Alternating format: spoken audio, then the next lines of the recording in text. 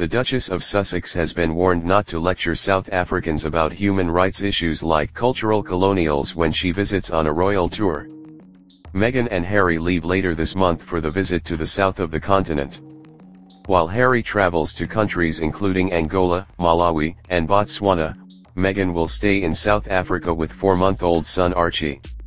It is expected that the couple will both speak out on causes including women's rights. Meghan, 38, in particular has given speeches around the world on gender equality and votes for women and has campaigned on behalf of female sex workers. She devoted a whole issue of Vogue magazine to empowering women when she was asked to be a guest editor. Meghan is in America at the moment, having flown out to see close friend Serena Williams play in last night's final of the US Open tennis tournament. South African campaigners say that they welcome the Duchess's arrival, but they urge her not to trample on their sensitivities. Professor Amanda Goes of Stellenbosch University encouraged Meghan to speak up for women. She said, "This is a very appropriate moment because we had our Women's Parliament yesterday with women MPs and civil society looking at the issue of gender-based violence. South Africa has the highest incidence of rape in the world." But Professor Goes warned, it would be helpful for her to become involved, but it has to be done with care and sensitivity. One way to really upset South Africans is when the global north comes to lecture us about what we are doing wrong and how much better it could be if we were more like them. She has to link the problem to the global condition, and if she does this, it could be a very helpful way of raising the subject of very high levels of gender-based violence which the women of South Africa have to live with day by day. President Cyril Ramaphosa has pledged to tackle gender violence in a country where 5 times as many women are murdered than the global average. UN figures reveal one of the highest incidences of rape in the world, including corrective rape where lesbians are forced to become heterosexual. Activist Fatima Shabadian, of the Faith Foundation, welcomed Meghan's input but warned, she should first talk to local people and local groups about what they think. Of course her attention can help, there is a lot of interest in what she says and thinks. But she can't come here and just give her opinions off the cuff. People resent that sort of cultural colonialism. She should consult with people who live these experiences, in private if that's necessary. We welcome her if she approaches us respectfully, but we don't want to be told what to do by anyone. Many African countries are highly sensitive to direct or implied criticism from former colonial powers like Britain. Documentary maker Stacey Dooley, 32, was accused of playing the white savior after she was filmed cuddling a Ugandan boy in clip for comic relief. Harry, 34, will continue some of his mother Princess Diana's work on landmines and HIV. One former palace aide explained, "There is no doubting that Harry really cares about Africa's social problems and wildlife problems. But this is one part of the world where it is paramount that the Duke and Duchess are humble and not in the least showbiz." Meanwhile, Meghan joined a yoga class to get over her jet lag shortly after arriving in New York on Friday. The Duchess, whose mother Doria Ragland, 63, is a yoga instructor in Los Angeles, joined up to 60 people at the Modo Yoga Center. A source said, she has been going to Modo Yoga for many years and tries to do so whenever she is in New York. It was the perfect remedy for jet lag. There were lots of sweet, knowing smiles among the respectful patrons. The Duchess took a hot yoga class which normally costs £19. She is thought to have kept up her regular workouts following the birth of Archie earlier this year.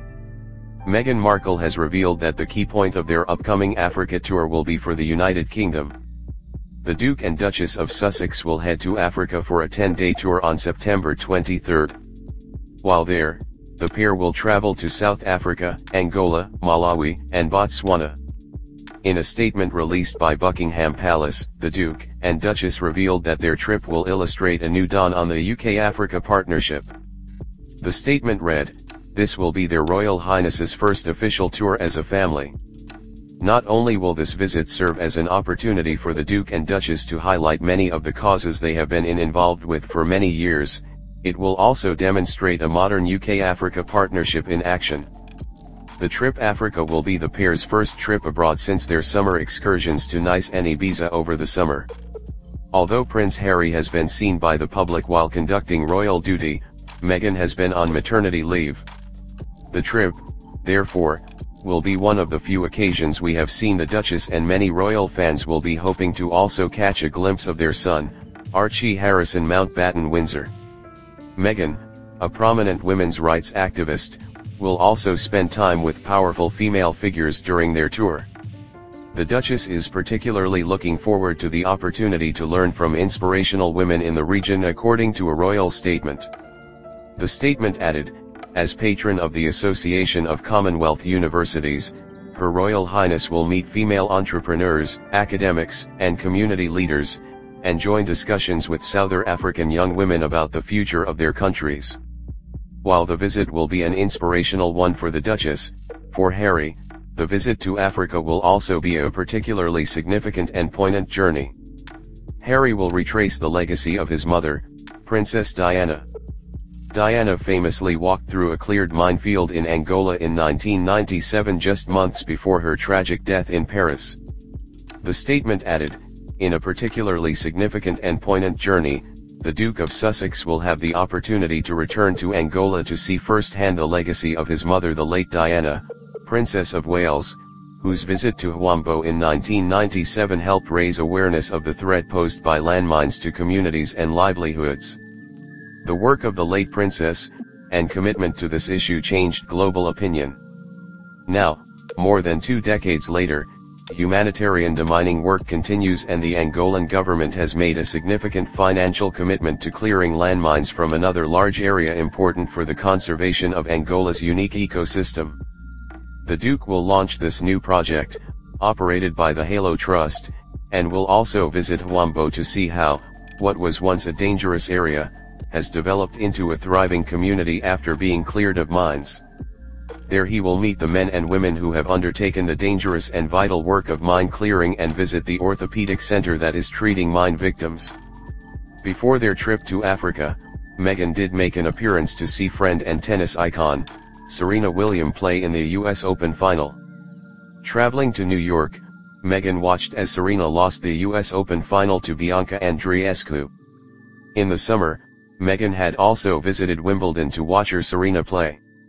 Unfortunately for the pair, Serena was defeated by Simona Halep in the final.